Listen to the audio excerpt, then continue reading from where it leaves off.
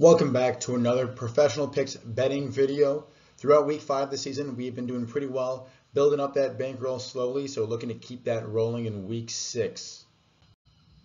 Taking a look at week 5 bets, ironically, the only one that did not hit was the lock, that teaser. Ultimately, that wasn't my favorite teaser. That's why I only put one unit on it. Nonetheless, the lock did not hit. Luckily, the rest of the bets made up for that as the guys pulled through all around, which brings us to up 8.5 units through week 5. Like I said, looking to build upon that in week 6. As always, show us some love if you're using this video to help inform your bets. Like it, let us know in the comment section what you're betting, if you're tailing, and subscribe to keep getting this content as well as our other NFL content week in and week out. That brings us to the first slate of the betting card in week 6, and that is the Washington Commanders coming off a long week and a tough loss against the Bears on Thursday night, heading to Atlanta, where the Falcons just beat a Texans team that looked pretty good so far this season, certainly better than what people had expected out of them. Quick notes from last week, what I saw with the Commanders, it was a short week coming off an overtime loss against the Eagles. Overtime games on Sunday, heading into a short week on Thursday. Opponents have an historically low win percentage, so I was not too surprised to see the Bears win the game, but it was surprised to see it in such a blowout fashion. The key takeaway for the game for me was after they were down in the second half, how good Sam Howell looked at quarterback for the Commanders, albeit against a trash Bears defense, but he was able to throw the ball pretty effectively in the second half and really get some yards, which will be handy if they do, get down in this game against the Falcons team like they did last week. But coming off a long week here, you should see a more improved and more fresh Commanders team coming ready to play again after that tough loss. For the Falcons, they did win and they did compete. You saw some positive steps from quarterback Desmond Ridder as he was able to get more passing yards under his belt and more air yards per throw. It's also encouraging to see their stud tight end, or potential stud tight end, Kyle Pitts, get more in the action there as well. Of course, rookie running back Bijan Robinson has been as advertised and has been great all season long. Using Pro Football Focus as I do in most of my videos, you can see that the Falcons are the 13th highest ranked team overall in the NFL, and then the Commanders here are 21st. So a little bit of spread there, but this spread at 2.5 with the Falcons being home implies a pretty straight up game here on a neutral site with 1.5 to 2.5 points being attributed to home field here. So this game is really a coin flip. It was played anywhere, but it's played in Atlanta, which is why they're favored. You also see a low total here. Given that it's going to be a pretty close game with a low total, I really like the Commanders plus 2.5 here. Again, they're coming off a long week too, a little bit of extra time to prepare for this Falcons team. Also a little time to get fresh after some 2 long games against the Bears and the Eagles. Teasing this number makes a lot of sense because you get past the key number of 3 and get past the key number of 7. With losing by a field goal or losing by a touchdown, either of those scenarios can happen and are very common, and that would still allow the Commanders to win this bet in the teaser. Again, also it makes it even better that it's a low total. That means less variation in scoring, less potential outcomes, and higher likelihood that this spread with this teaser will cover. Last point I want to make, I mentioned Sam Howell and his ability to throw the ball in the second half against the Bears. If this game were to get away from the Commanders in the first half like it did to them last week, then I think with his ability to throw the ball downfield and create big chunk plays, that they could still do a backdoor cover with this teaser as well.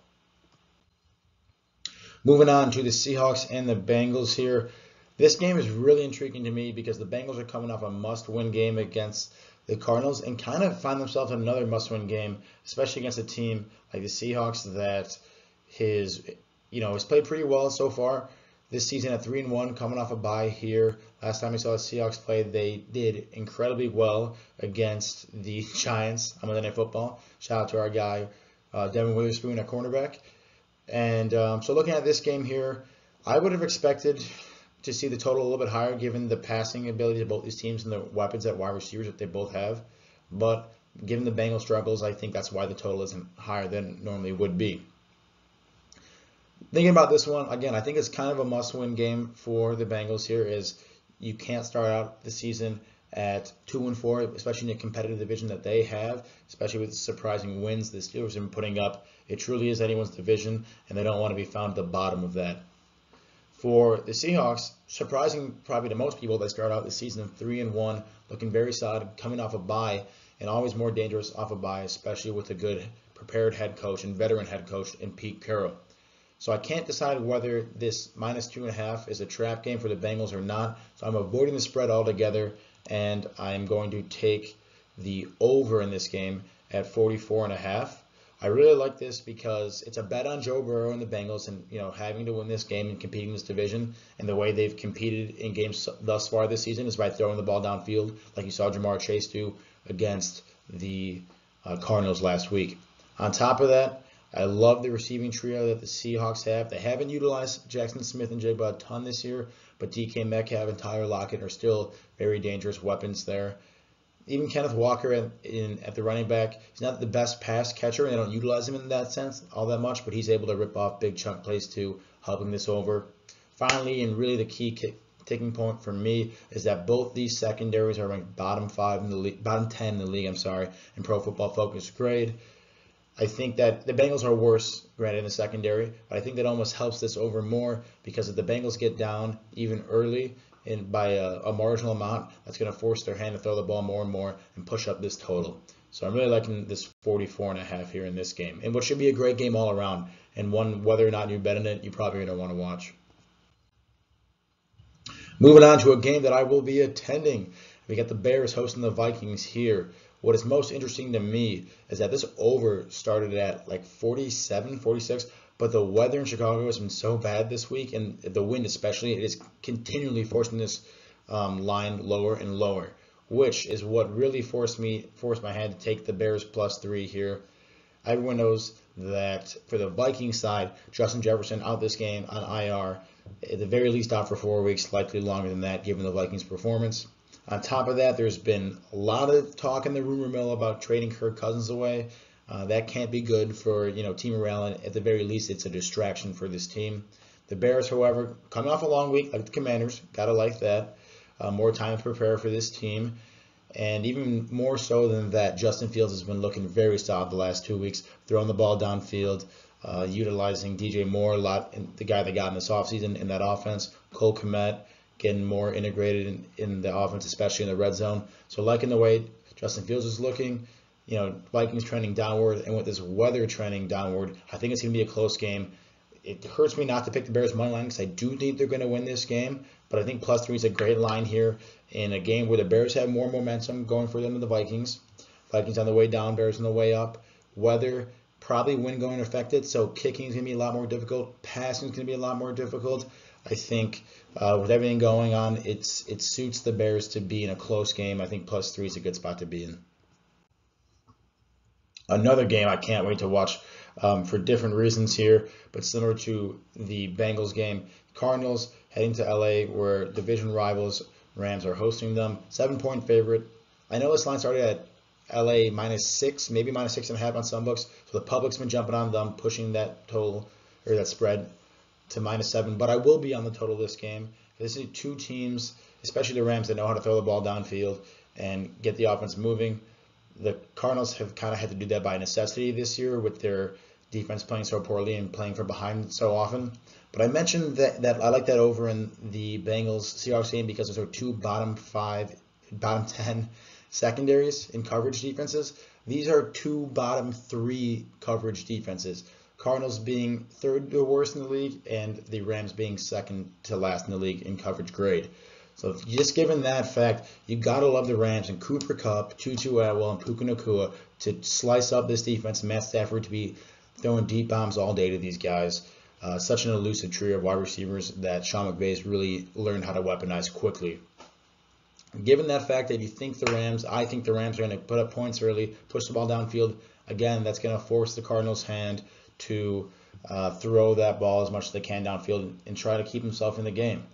The one bright spot for the Cardinals this year has been their run game, led by James Conner, but I believe that he is out this week, and so he is. So without their best running back that's leading their run game, with a terrible defense that has caused the Cardinals to play from behind all season long, facing a really potent Rams passing attack, I like the Rams to get up in this game early. I like the Rams to keep the foot on the gas pedal, not letting a divisional opponent get any leverage on them. And I like the Cardinals to play from behind, push the ball downfield as well, try to keep pace with the Rams, And regardless of who wins this game or who covers, I really like the over in this one. Couple more games. Next game wanted to talk about Eagles at Jets here. Another low total, 41. Eagles 5-0 as they are the only team outside of the 49ers to claim that record.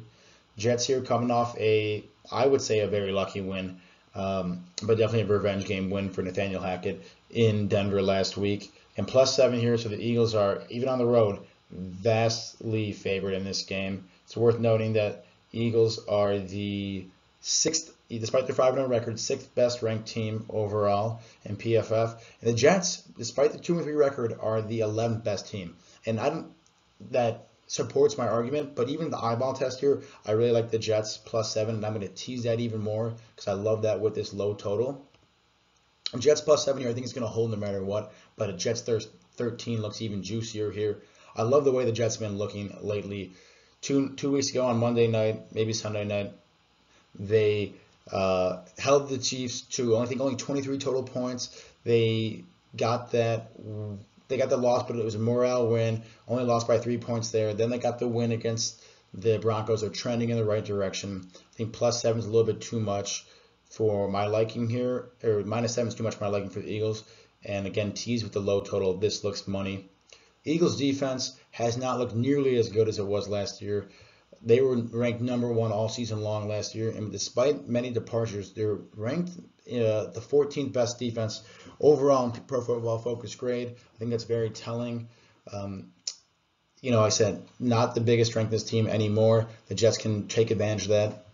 On the flip side, the Jets do have one of the strongest defenses in the NFL, led by a lot of guys like C.J. Mosley at linebacker and Sauce Gardner at corner.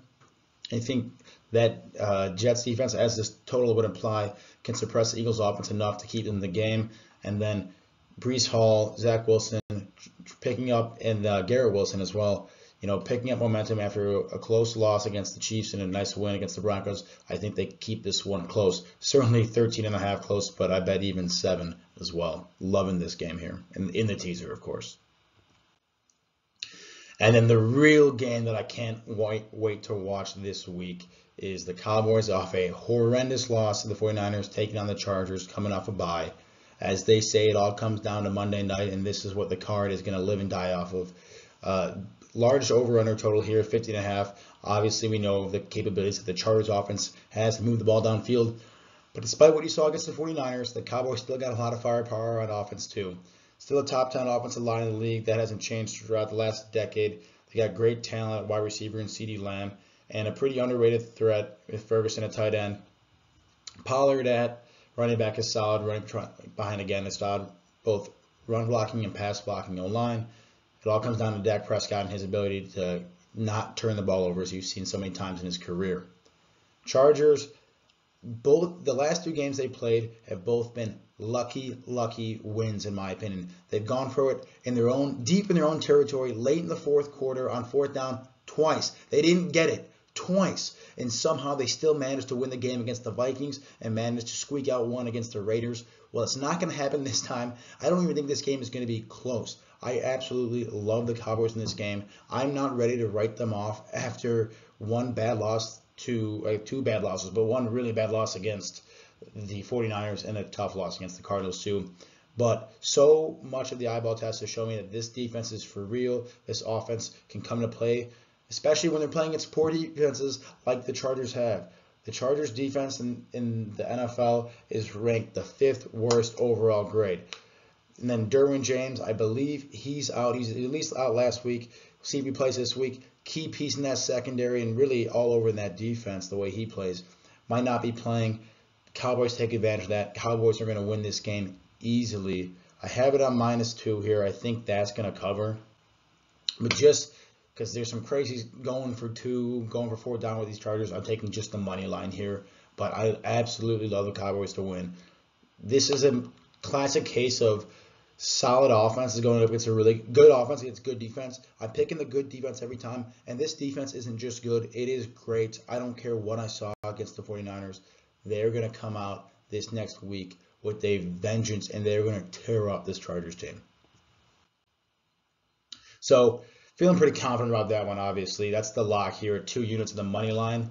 Looking to build onto this 8.5 unit bankroll so far. Like the over in the Seattle Bengals game. Again, 2 bottom 10 secondaries. Same exact sentiment and rhetoric for that Rams-Cardinals game.